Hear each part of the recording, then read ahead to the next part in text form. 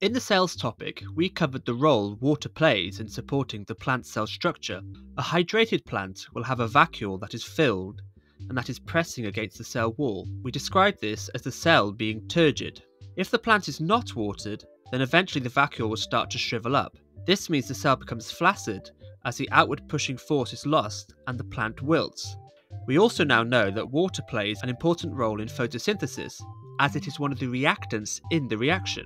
Without water, photosynthesis cannot happen. Roots absorb water, and the water is carried to other parts of the leaf by vessels called xylem. The water will contain dissolved mineral ions like potassium too. Remember that in the cells topic, we covered that root hair cells are specialised for water absorption by having a large surface area and contain lots of mitochondria. The root hair cells need lots of mitochondria because they use active transport to manipulate the water concentration within the root to encourage osmosis.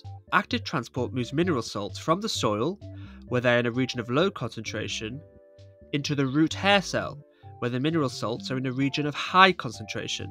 This requires energy because it is against the concentration gradient, hence why the root hair cells have lots of mitochondria, which are aerobically respiring to provide the ATP to drive active transport. This means the root hair cells need a good supply of glucose and oxygen for active transport.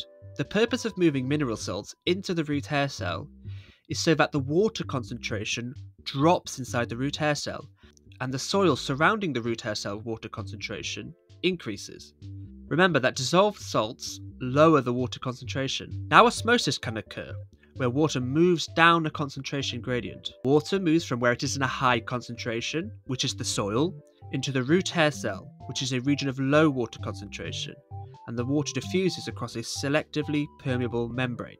Water then moves into the xylem, so water and some dissolved mineral ions can be transported to other parts of the plant. Remember, the xylems run through the roots, up the stem, and into the leaf veins to form a network that can help reach all the cells in the plant. Transpiration is the process where water exits the leaves via the stomata. This evaporation of water via the stomata helps to cool the leaf and regulate temperature.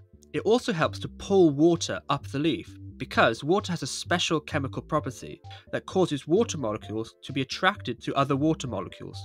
This means water follows water. So, when water leaves the stomata via transpiration, it helps to pull the water up the plant from the roots. We can indirectly measure the rate of transpiration using a potometer. We can't say that all the water we measure leaving the stomata is equal to what entered the roots, because some water is used in photosynthesis. What the potometer is great at doing is seeing what happens to the rate of transpiration when a plant is exposed to different conditions. Simply, when water evaporates from the stomata, the bubble travels further along the capillary tube towards the plant. So, the further the bubble moves in a set amount of time, the higher the rate of transpiration. These are the following conditions that affect the rate of transpiration. Higher temperatures increase the rate of transpiration because evaporation of water via the stomata is faster at higher temperatures, and the water diffuses more quickly out of the stomata and into the air. Higher wind speeds increase the rate of transpiration because the moving air removes water vapour near the stomata, which lowers the water concentration surrounding the stomata, so increases the concentration gradient. This causes more water to evaporate or diffuse into the local environment surrounding the stomata, thus increasing the rate of transpiration.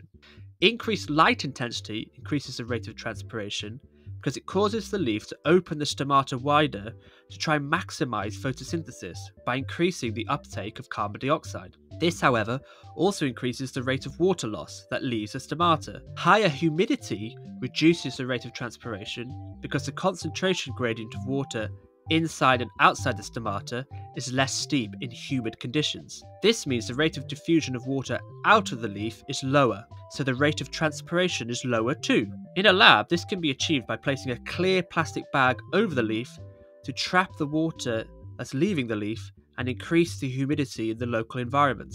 Another factor that reduces the rate of transpiration is reduced surface area, and to achieve this, you can remove 1 or 2 leaves off the plant cutting, but you must remember to seal the now exposed stem with some Vaseline to reduce water loss. The reason why the transpiration rate is less is because there are less stomata, which means less water is now leaving the plant via transpiration.